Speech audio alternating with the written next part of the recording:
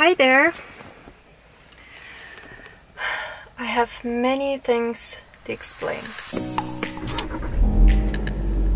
So, what has happened in November? Also, why was I gone for 4 months? What is going to change from now on? And what is it that you guys watching this are going to receive from it?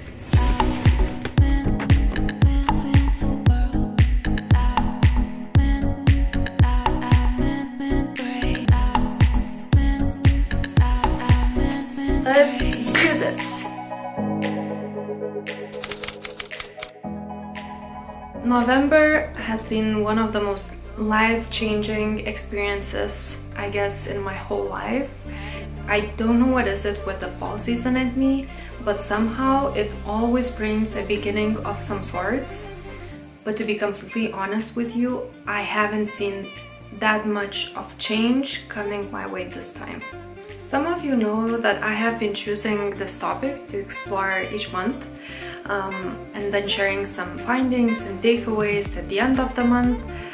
So as usual, on November 1st, I announced the next topic of the month. So that topic was self-analysis. To give you a quick glimpse, I've tried to stay completely true to myself and others.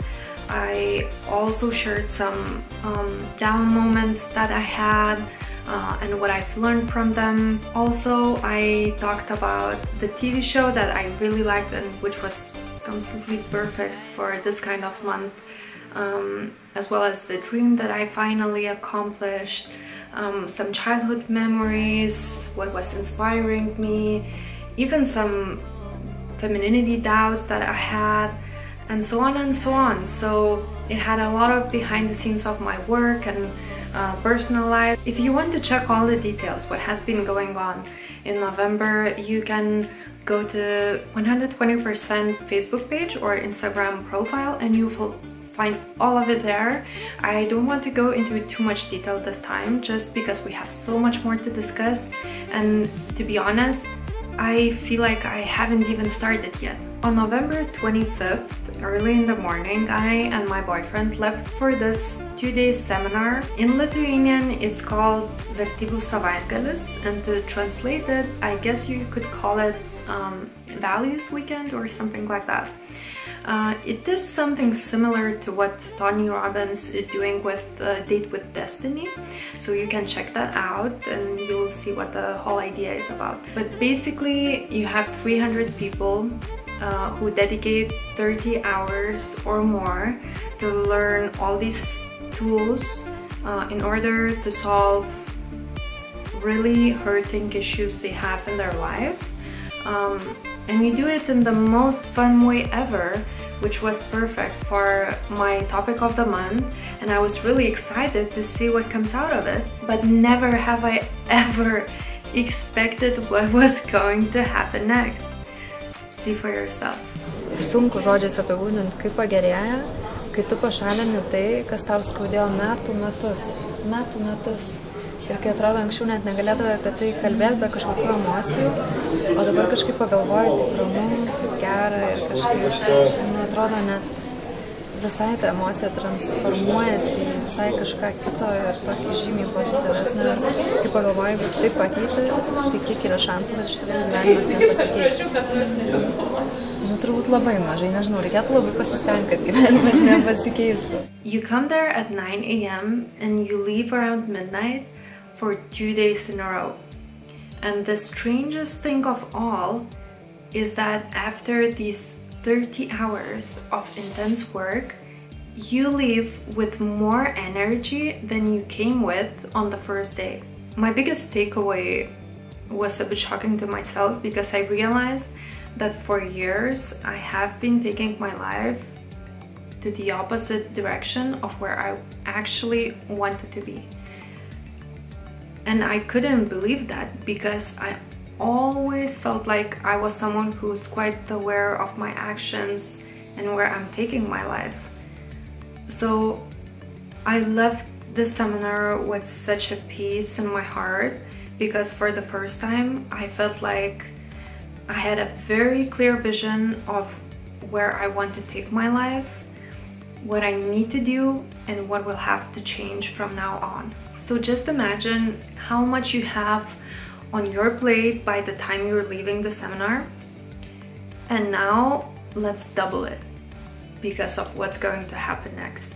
Ir labai svarbi dalis man asmeniškai, man atrodo, kad ir tau, yra tai, kad ir mūsų pačių santykis, man atrodo, labai keičiasi dėl to, kad mes dabar labai bendrai tame dalyvaujame. Man tai ilgalaikį aš galvoju, kad kadangi stačiau pirmą vietą iš naujų šeimą, tai aš manau, kad labai stipriai atsilieps į tą tokį paveikslą, kokį aš visada turėjau. Ir tai man davė tos ar atsakymus, ar įrankius to paveikslo link eiti tiksliau. So that same night, my boyfriend asked for my hand. And going through this whole experience was so powerful, and it brought us even closer in this unimaginable way. It's so hard to explain.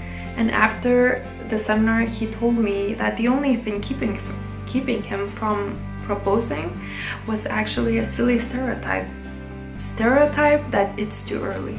So after 10 months of being together, that night he decided there is no reason to wait any longer, and he simply just told me everything he had on his mind. He kneeled down and he asked for my hand, and this is how we got engaged. And even right now, thinking about it, it brings up so much emotions and feelings and everything, because it was the most closest, happy, true and natural way to do it, because we were so happy and so true to ourselves at that point. And even thinking about it right now, like, I'm tearing up just because that was the most perfect and beautiful thing ever.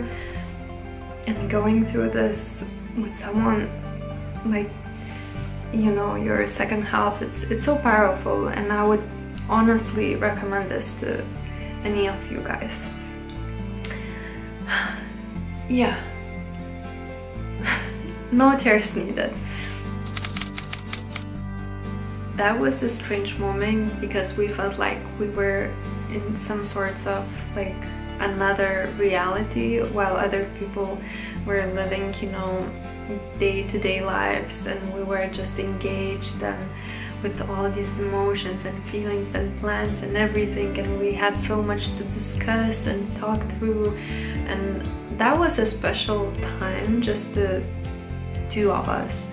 So we decided there is not going to be any Facebook status change. There was no planning right away. We even took probably a week or more before we told the closest friends and families.